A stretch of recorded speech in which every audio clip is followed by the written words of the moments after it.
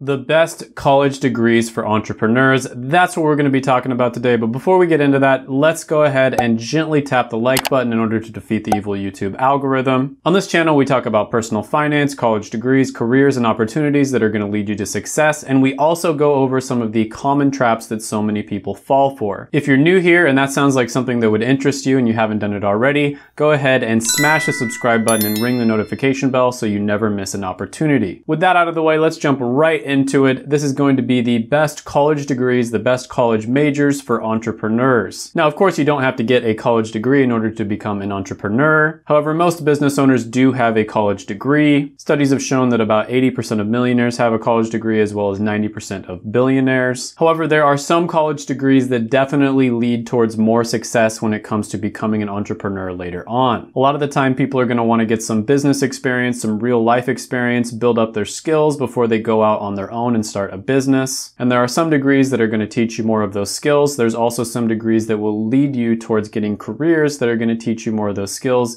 and get you some really good experience. These are the degrees that we're going to be going over today on this list. And the very first one is probably going to surprise quite a few people. It's going to be engineering. So engineering degrees are known for being really well paying. I've talked about this before on the channel. If you look at payscale, for instance, 8 out of the top 20 degrees listed on there are engineering or engineering related. But let's take computer engineering, for instance. You're going to start off in your first 5 years making around $74,000 a year. And then after 10 years, which is also known as your mid-career pay, you're going to be making around $123,000 a year. BLS shows that the average computer hardware engineer makes around $117,000 a year. There's 71,000 jobs available. Unfortunately, it's only growing at 2%, which is slower than average. Now, those are all really good statistics, but what makes engineering so good that it's pretty much universally respected?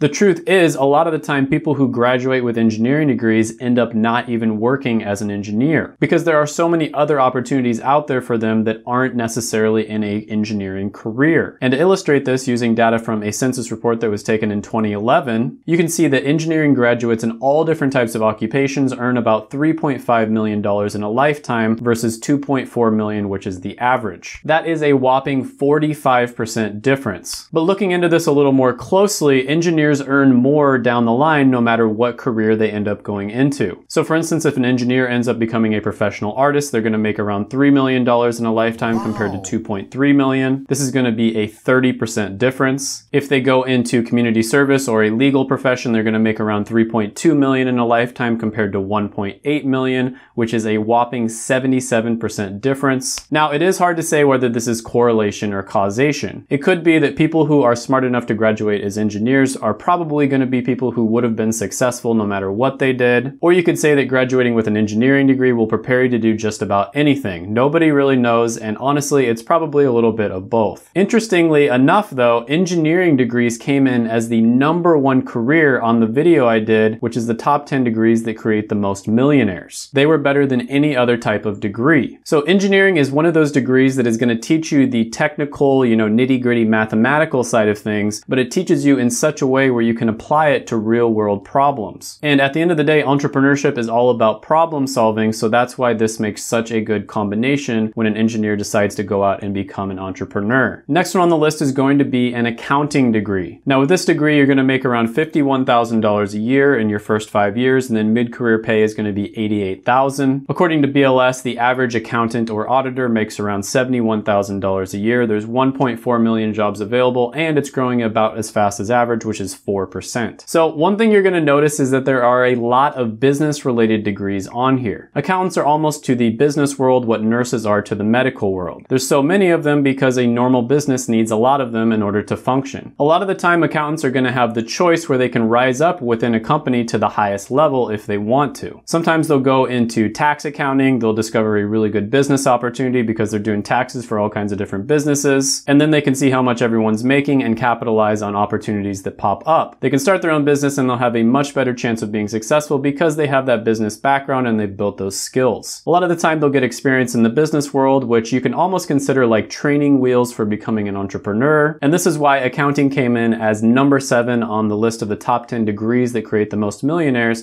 because quite a bit of them end up becoming entrepreneurs and starting their own business. Next one on the list is going to be information technology. Now this one of course is a technology related career, and they kind of focus on the day-to-day tasks that need to be done within a company that involve technology and information systems. They make around $56,000 a year at the beginning of their career, and mid-career pay is around $93,000. There's a bunch of different careers that you can go into. One of them would be really good, would be a network and computer systems administrator. They make around $83,000 a year. There's 373,000 jobs available, and it's growing at 4%, which is as fast as average. Now, one thing that when it comes to technology related degrees and careers in general is there's just a ton of opportunity here. The age of automation is coming. Technology is basically disrupting or completely taking over just about every industry out there. And so technology related skills are very highly coveted, especially right now. So if you can gain a lot of skills here, you can recognize good opportunities and take advantage of them. Your background working in the technology industry will probably help you quite a bit when it comes to starting a business. You're gonna have a lot better idea of what business needs are out there as well as customer needs. It also doesn't hurt to be tech savvy in general when it comes to starting a business, because let's be honest, you do have to use quite a bit of technology in this day and age in order to stay competitive. The next one on the list is going to be an economics degree. Now, economics is going to be the study of how money and value flows through a country and sometimes in between different countries. And with an economics degree, you can expect to make around $58,000 a year in your first few years, and then $109,000 a year in mid-career pay. Now, this one, it can be a little bit hard for you to get your first job. This is something that I have realized when I was researching this. It can be a little bit difficult to get your first job so that you can get that experience, but once you get your foot in the door, you get your first job, everything after that is going to be pretty much smooth sailing. Now, there are a ton of different careers that you can go into. One of them might be a financial manager. Financial managers make around $129,000 a year. There's 697,000 jobs available, and they're growing at 15%, which is much faster than average. So an economics degree is technically speaking not a business degree. However, they end up competing for a lot of the same jobs that people who graduate with business degrees go for, and so I tend to lump them together. Economics is pretty flexible, similar to a business degree, so there's a lot of different industries and businesses and careers that you can work in. It's also going to give you a very good understanding of what industries and businesses are going to have the most opportunity in them, and so you're going to be much more likely to succeed if you decide to open your own business after getting a few years of experience in different industries. Or at the very least, even if you don't open your own business, you'll know which industries are best for you to go into so that you don't waste your time. I've talked about this before, but if you go into a booming industry versus going into a dying industry, just about everything is going to be so much better in the booming industry. You're going to get paid more, you're going to have more opportunity, your job satisfaction is going to be higher. Of course, you're going to have more career growth, you're going to have, more options when it comes to going to different companies. Pretty much everything is going to be better, so I always recommend trying to go into an industry that has more opportunity if you have the choice. And same goes for working for different businesses, although I would say less so. Economics did come in as the number 3 degree when it comes to the degrees that created the most millionaires. And I think that has a lot to do with the fact that they're more likely to start a successful business, and then also probably has quite a bit to do with investing as well. Next one on the list is going to be Management Information Systems, also known as MIS. Now, this one is kind of like a business and management related degree mixed in with an information technology related degree with an emphasis on information systems and data. So with this one, you're going to be making around $61,000 a year in your first few years, and then mid-career pay is going to be $107,000. Now, there's a ton of different careers, and I'm being totally serious when I say this. There's seriously like a ton of different careers that you could go into with an MIS degree. It's extremely flexible. However, one of them you could go into would be a computer information systems manager. If you went into this career, you'd make around $146,000 a year. There's 461,000 jobs available, and it's growing at 10%, which is much faster than average. This one is kind of a new kid on the block. It came out pretty recently. It's one of my favorite degrees. That killer combination of being business and management oriented and also,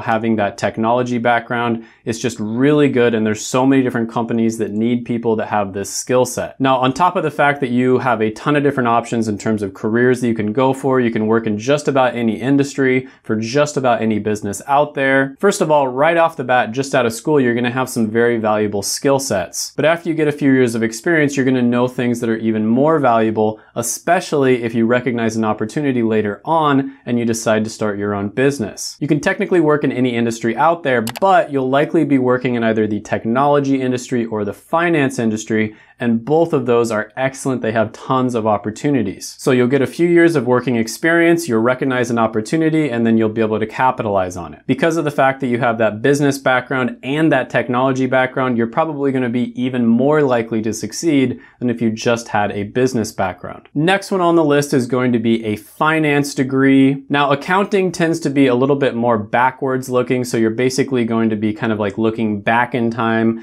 and keeping track of a company's numbers. Finance is a little bit more forward looking, so yes, you will be looking back in time, but you're also going to be trying to project what things are going to happen in the future. With a finance degree, you're going to make around $56,000 a year starting out in your first 5 years. Mid-career pay is going to be around $99,000. There are a ton of different careers that you can go into, another extremely flexible degree, but one of them that I'm going to talk about is becoming a financial analyst. As a financial analyst, you'll make around $81,000 a year. There's 487,000 jobs available, and it's growing at 5%, which is faster than average. This is another really good one, and a lot of the time people get this one mixed up with accounting, and to be fair, they do end up competing for a lot of the same jobs. This is another business-related career, and it's a little bit more forward-looking, and you're going to learn a lot of skills that would be extremely valuable when it comes to starting your own business. This one came in as number 9 on the list of the degrees that create the most millionaires, so it's definitely one of the better ones. I would also say that this is kind of a high-risk, high-reward type of degree in terms of the jobs and the careers that you could potentially get into. When I was doing my research on different careers that are most likely to make you a millionaire, finance was pretty high up there, but actually when you really looked down deep into the detail, you discovered that the top 99.9th percentile, a lot of those people that are in that very, very tip-top percentile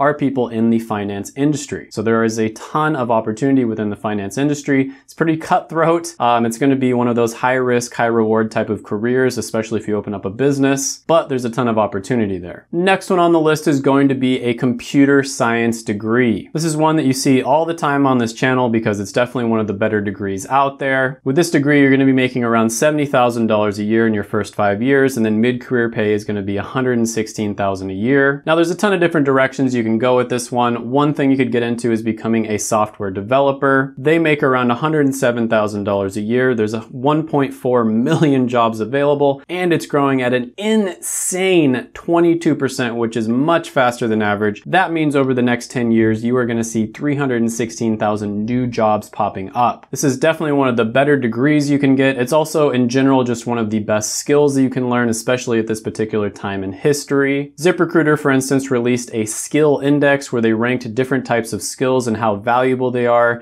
and how much you can get paid for them. And no surprise that software engineering came in as the #1 skill out of any possible skill that you can learn out there. Now, a lot of people on YouTube especially will say that you don't have to get a degree in order to become a software developer and get your foot in the door in order to break into this field. And that's technically true. You don't have to get a computer science degree. There are many stories out there of people who have broken into this field and become software developers, either with another degree or in some rare cases, people who didn't have any degree at all. But the truth is, a lot of people out there aren't autodidacts that can teach themselves coding. And a lot of people probably don't have that much experience in coding already. They're not like a child prodigy. So if you're just a normal person who is thinking about getting into this, a computer science degree is a great idea. I also think that part of the reason why you can break into this field without a computer science degree is because of the fact that there's so much opportunity and companies are kind of just taking whatever they can get. I think in the future, a computer science degree will actually become more valuable as this gets a little bit less undersaturated. Now, technology and particularly software is disrupting just about any industry that you see out there. So with this degree, you'll probably end up working in the technology industry, but you can technically, start a business or work in just about any industry out there. You can also combine this one with just about any other subject out there, and it makes a really good combo. This one came in as the #8 degree on the degrees that create the most millionaires, and honestly, honestly, I think it's going to be a lot higher than that if we look at this list again like 5 or 10 years from now. This is a great one to get into. So much opportunity in the technology industry in general. You get this degree, get a few years of experience to the point where you have like really good skills and you can recognize opportunities. And then at that point, you can probably go ahead and either start a business on the side or just straight up quit your job and start a business. Now, the next one on the list is going to be basically any normal degree plus a business related degree or just any business related degree in general. As you probably noticed, there are a ton of business degrees on this list. And if you look at that list of degrees that created the most millionaires, I think 6 or 7 out of 10 of them are business related. And I think there's a reason for that. Going into business will teach you a lot about starting your own business. It's almost like having training wheels for entrepreneurship. And so when you do end up going out and starting your own business, you're probably much more likely to succeed. Now, contrary to popular belief, a lot of YouTubers on here will say that, oh, you should just skip college and just start in a business right away. Going to college is a total waste of time. But most people who start these really successful businesses actually do go to college first. They get a few years of experience and then they realize there's a huge opportunity for them and they end up quitting their job in order to pursue that opportunity. Getting that experience can be extremely valuable. First of all, you're going to be learning a lot of extremely valuable skills and you're going to be familiarizing yourself with whatever industry you're in. So when a really good opportunity pops up, they've gained a lot of skill and they're able to jump on it. Chances are, if you've taken business classes, you're going to know how to do really basic stuff like doing research on a market, keeping basic accounting, making sure that your finances are good. So you're going to have a huge leg up on all the people who don't know how to do that basic business stuff. If you haven't done it already, make sure to gently tap the like button, hit the subscribe button, ring the notification bell, and comment down below any thoughts, comments, criticisms, etc. that you have on the video. And before you leave, make sure to check out my other videos right here. I made them just for you.